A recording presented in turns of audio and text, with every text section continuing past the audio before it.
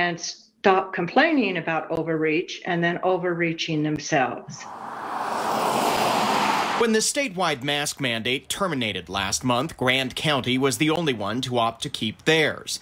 But now the legislature's bill, nicknamed the COVID-19 endgame, terminates it. Once the 3 metrics kicked in, that allowance was gone. The bill's sponsor says vaccinations are looking good and it's time. And we finally are normalizing. The numbers are in a safe place to normalize, and this will help everybody get back to normal. But Grand County leaders say they're in a surge. Under the state's own COVID-19 transmission index, they're the highest. We have 1,300 cases per 100,000.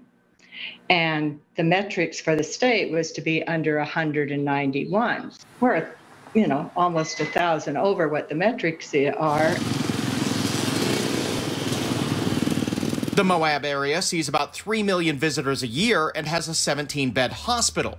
But the Grand County Commission chair says the legislature has tied their hands. They're now encouraging businesses to keep requiring masks for a little longer. We're lucky because we have a higher than average vaccination rate in Grand County. So we have a larger number that have been vaccinated.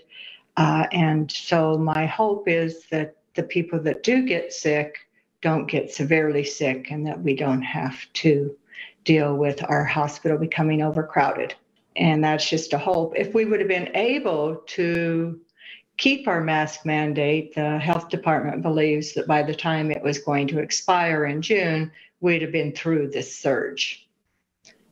But now, I don't know if this means the surge will go on longer. Now, Grand County is mandating masks in all of the facilities it owns, which it can do under the law. The National Park Service, which runs Arches and Canyonlands National Parks, is also requiring face coverings in areas where there are crowds. On the Hill, Ben Winslow, Fox 13 News.